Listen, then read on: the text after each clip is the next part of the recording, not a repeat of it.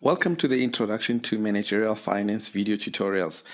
In this section, we are going to cover the introduction to financial statements. As we have seen from our previous video, there are three financial statements that are important to most users: the income statement, the balance sheet, and the cash flow statement.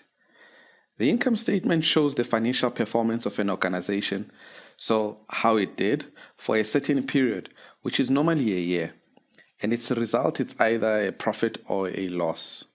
Do not be confused when you hear the statement referred to with other names like P&L, earnings statement, or statement of comprehensive income. It is essentially the same statement showing the same information. The balance sheet shows the financial position of an organization as at a specific date. So it gives a snapshot view, while the income statement gives a longer period view. The result of a balance sheet is that it shows you all the organization's assets and how they are financed. Sometimes it is called the statement of financial position.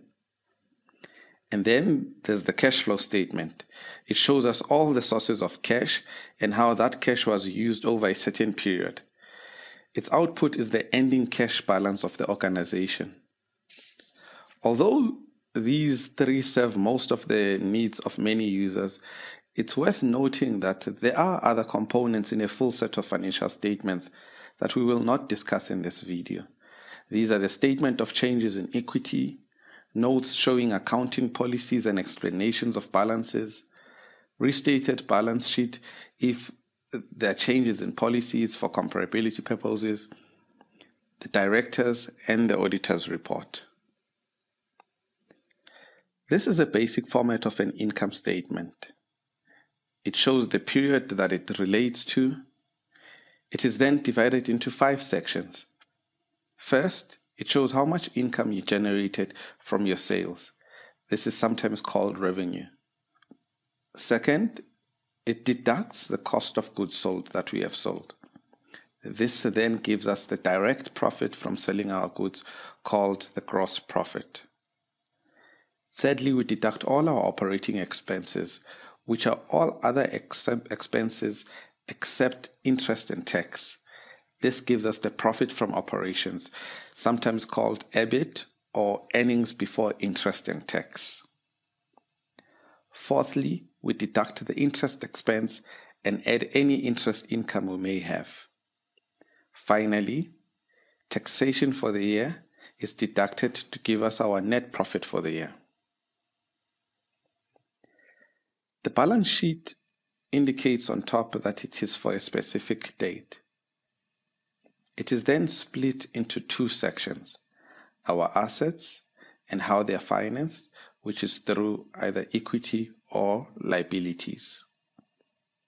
Both our assets and liabilities are then split between non-current and current. Non-current are all those assets or liabilities we expect to be around in more than 12 months' time. Current represents all those assets or liabilities which will either change form within 12 months or not be in existence anymore.